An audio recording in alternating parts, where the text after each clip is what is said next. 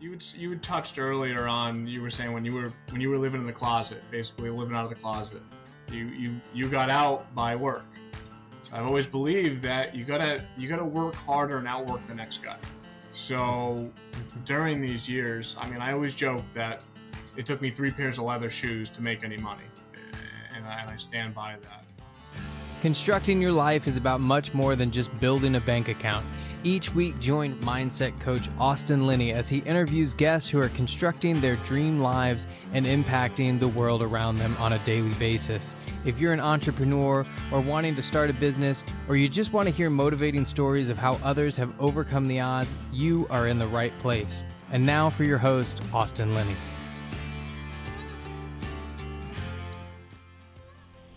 Guys, welcome back to Construct Your Life. Guys, we got a guy here. We don't know if he was selling out his friends at 12 years old. He had a little landscaping business, crushing it. But I'm very excited for you to meet my buddy Andrew. How you doing, bud? I'm doing all right today. Thank you for having me on. How are you doing? It's good, man. You know, I'm from Texas, okay? But I really feel like I missed my calling being born into a New Jersey Italian family. I really feel like I would have been a good mayor, but like not really the mayor behind the mayor, you know? Like that really, I missed my calling. I love it. That would have been you. That would have been you. Dude, I tell everybody the same story. When we had hurricanes in Texas, we lived in a small town. My grandfather's brother, he was kind of like the mayor, right, of the small town. And he used to have a red, green, and yellow stoplight outside of his barn. And if it was red, nobody could come in. If it was yellow, you could come in for one beer. And if it was green, they were going all night. And that's how everybody knew, because it was at the four-way stop. But so what was I talking about? 12 years old, landscaping, IT company. Yeah. Tell us about your story. Yeah, thank you. So I mean, like right now, currently, I'm second generation at a company called BCI Computers, full service IT support firm based out of Rhode Island. Feet on the ground, 18 states, clients in over 30, 24/7 help desk operations. You know, but previous to that, you know, also previous Guinness World Record holder in a earlier time in my life. But I early on, 12 years old, I had a deal with my father, and 12 years old going into that summer, so during the school year, I had to get on honor roll, stay on it, and I could either A, start a business, or I could go, I thought, let me go work at the local country club and learn, kind of do a little networking and figure out how to become successful. But I ended up choosing the landscape company, getting my grandfather at the time, he had a pretty good sized property, had some old farm equipment that wasn't working, and him and I got it running. The first summer sold my brother to come work for me and a couple of the neighborhood kids, and we did just over $5,000 that first summer. Had an absolute blast. Guys, let me take a minute to tell you about my buddies over at Lead Hub, Ben and Aaron, the best humans I know. Not only are they amazing at marketing for trade companies, but Ben started his HVAC company in his garage, sold it for multi-million dollars. So when this guy talks, I listen. When we took over Dietz Mechanical, we had 22 reviews in 22 years. In 7 short months, we went from 22 reviews to 107. We went from a 4.2 to a 4.7. We tripled our Facebook presence and we tripled our calls. If you're an HVAC, plumbing, electric, landscaping company, and you're looking for a no BS approach to marketing, you're looking for people who have done it before, you got to go to leadhub.net. I love it. It's, my dad was a doctor, so I didn't really want to be a doctor. So like for me, I was like really searching, but like there is something to be said to, getting out there and making moves, right? The joke out there right now is like, what's more valuable?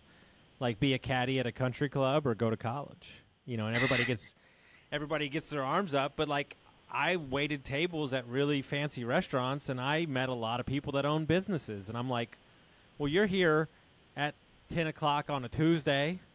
What are you doing? And then I would ask them, and they would tell me, and I'm like, I want to own a business, right? And so, like, I would imagine you had the same thing.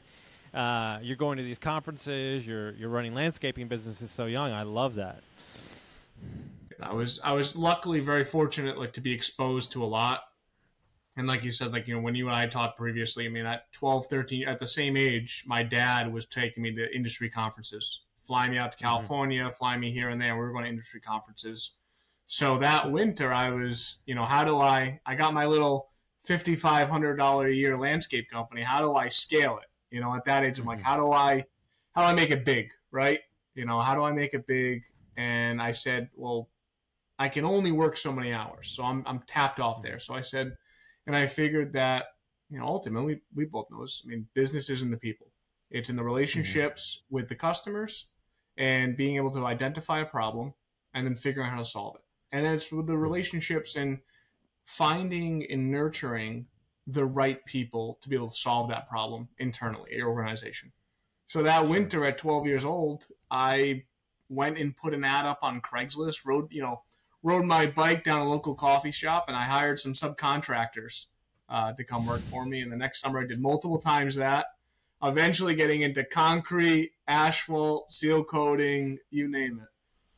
This guy's running subcontractors out of his room, on his freaking race car sheets. I love it. Like, like printing money. So you run the business, you learn the business, you're going to conference businesses. You went to college, right? You went to college. Did you graduate, or did something change? I went for a little bit. I got what I needed out of it. I think I went for I did 2 years. And what I ended up deciding was just, I tried reorganizing schedules and taking night classes. And just at one point, I'm running out of class taking conference calls at 6, 7 o'clock at night, chatting with customers in California. And at one night, I just walked out and never looked back. I said, you got to commit to one thing, and you just gotta go for it. And so when you decided to do that and you stepped in your dad's business, he just gave you the keys and you didn't have to work for it at all, right? No. That sounds like a failed preparation. We've seen those. Those are the businesses that you and I try and buy, is the second generation businesses that aren't doing so hot. But no,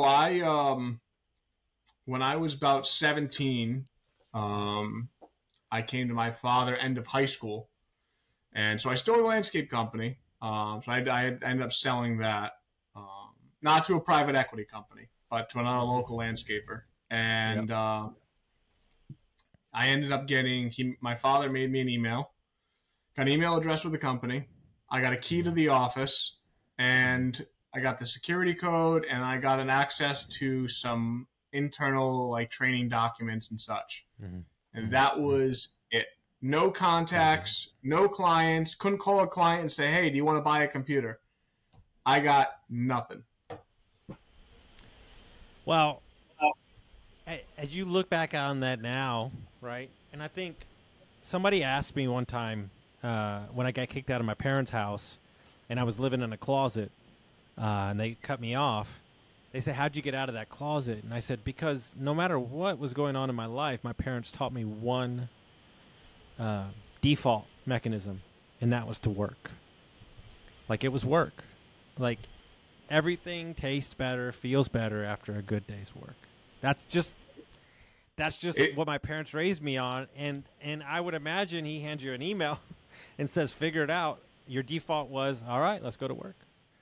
That was it. Everyone, a lot of people thought I was a little crazy. I just went after it. I was smiling and dialing 100 dials a day for a very long time. I was sneaking into networking events because I wasn't 21. I was trying to go out, meet people. I was 17 I started, so I was going to networking events, trying to get in. I actually put on a little bit of weight to make me look older because I wasn't taking. Come on. Yeah. Seriously? Yeah, I put on a little bit. Yeah, seriously. I'm purposely who's gonna go spend any type of money? Who's gonna outsource their IT or let some guy take over cybersecurity that's 17 years old? Dude, I love it. So, like, that's what I'm so curious about is how you're selling, to be honest with you, a sophisticated, service at that time, right? People are more inclined now. How did you get over that, like, selling guys probably like 4 times your age? So you had touched earlier on, you were saying when you were living in the closet, basically living out of the closet, you got out by work. So I've always believed that you gotta work harder and outwork the next guy.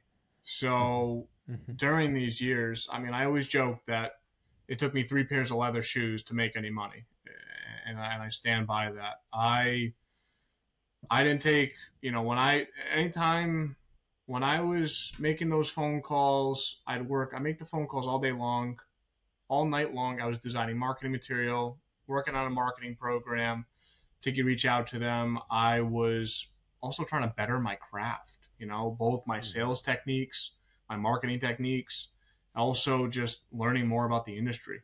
And little by little, I slowly grew. And whenever I made any money, I put it back into the company. My first couple of hires were 2 guys I went to high school with, actually. So instead of giving myself a paycheck, I went and hired 2 of my buddies to come work with me to help me grow. But really my big break was 2013-14. And what I did was we invested a whole lot of money and time and energy into building out programs around HIPAA compliance. So in that time period, they were updating the High Tech Act, which was bringing not only hospitals, but local dentist office, your local primary care physician office. They had to comply by these technical safeguards. So we basically designed a program all around this, wrote a book, designed training materials, you name it. But that was my marketing piece, right? That allowed me to get in the door. So now I could say, hey, if you want to be HIPAA compliant, you got to update your computers. We have to put these new policies in. We have to, really just all of the things I was trying that were always really best practices for IT. I was now able to sell you through compliance. That scaled me over a couple of years to start serving customers in over 30 states, which was huge. That was my real big break. When you're building something like that and you're just figuring it out, like, what is your advice to, like, anybody that's either building a company or looking to buy a company from your years of kind of starting with nothing, just an email, and building up into 30 states? What is your advice to them? Yeah.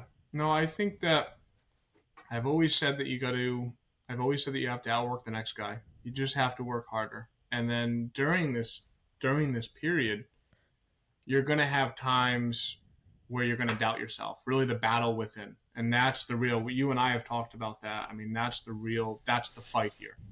It's the battle within yourself and against yourself. You just got to keep pushing along. And that never to, Ed Milet says it. You don't sell there's always a number, but don't sell it on your dream. Don't cash out on it. And I remember there was 2 times in my career. One early on that I was about a year and a half within the first 2 years, I was offered a job to sell life insurance. They saw me. I was scouted at a networking event, offered me $100,000, and I said no. And soon after that, I got a little bit of a break. And then later on in my career, come 2015, 2016, I got an offer from a direct competitor of ours to come over and take over as CEO. Okay. And I just offered me a whole lot of money, and I just couldn't do it. Couldn't sell my dream. So those are my biggest pieces of advice. Outwork the next guy. Learn to master yourself. The battle within is huge, and don't sell it on your dream for a 9 to 5. So I'd be curious, did you tell your dad about that offer to take the CEO? So you were going to laugh on that one. So I came home to my dad. I was in California, and I was away on business at a conference. I ended up meeting this guy. We went out for cocktail. We went out for cocktails. We had dinner. I got to meet each other. Told him what I was doing with HIPAA, and he thought it was just, he couldn't believe it. He offered me, again, I'm 20. I'm in my early 20s. Again, I'm not making any money at all at this point. I'm hiring. Every time I make a little bit of money, I hire more employees, put into marketing. He offers me $550,000 plus a car. As you know, a big car enthusiast. I had a budget for a car, and I came to my dad, and he's like, I was like, Dad, I was like, what do I was like, I was like, there's no way I can't give up on this. I was like, I've been at this so long, I've already come all this way. He told me to take the job. I think he was testing me. He told me to quit and leave, and which made me angry. I was like, no, I'm not doing that. I was like, I don't need anything. So I ended up cashing out even more and buying into the company at that point even more. He knew exactly what he was doing. What he was doing. I love your dad already. This is my type of guy. But I mean, think about that though. Like, that takes a special time. That's a lot of money. That's a lot of money. Like, and I think one of the conversations that's not happening enough is, like, as the owner, whether you're the CEO or just a direct owner, like, you're the last one to get paid. Simple as that. Like, I remember the story about Andy Frisella. He's like, you think I'm all successful? He's like 10 years we didn't do over 60,000 in sales. I was sleeping in the store. He goes, yeah, we're doing 800 million now, but that's in year 16, 17. It's the truth. Like, you talk to guys and they're like, oh, we haven't been profitable in 3 years, but it's like, then you hit that thing and it's like, and so, to be that young, to know how much I know you love cars, but if your dad would have said, don't take it, there's a slight chance you would have been spiteful and took it. So I kind of like what he said. Yeah, a lot of people told me I was crazy. Here I wasn't taking it. I knew that, again, to what we said earlier, I was very lucky growing up, I spent a lot of time with a lot of people that were older than I, that were successful. I always wanted to learn. And I also read a lot. I read a lot of self-help books. I read a lot of, one of my favorite books is Think and Grow Rich. And I said, I was like, you look at these, you look at these small businesses and they have the Mercedes or they have the Porsche out front, but they're not profitable. They're not paying their employees well. They're not growing. Mm-hmm. Where if they put that $100,000, $200,000 car into the business, you can hire more staff. You can grow more rapidly. You can build out better efficiencies. So ultimately, it's all a long-term play, right? It's all a long-term play. That's all it is. Delayed gratification. What parts of your story do you want people to understand or you'd like to share so people could learn from? Yeah. No, I think I'm trying to, there's quite a few, but I think that, perfect is like right after I declined that offer to take over as CEO. There was a short little while after that business wasn't going so well, and which is fine. But I stuck with it. I had very close family members tell me, leave the business, give up. It's time to roll up your sleeves and just call it quits. Mm-hmm. I ended up soon after that, I took on my biggest account to date at that point. We took over IT for an entire city. And we got called in during a ransomware attack for incident response, and we got them back up and running. And so the lesson there is that, really that battle within, again, I struggled significantly. That was my biggest challenge along the entire progression here was I doing the right thing? Am I not? At one point, I had ex-girlfriends say, you got to give up. You got to go. You should take the job. You should take a job. You should go do this. You should do that.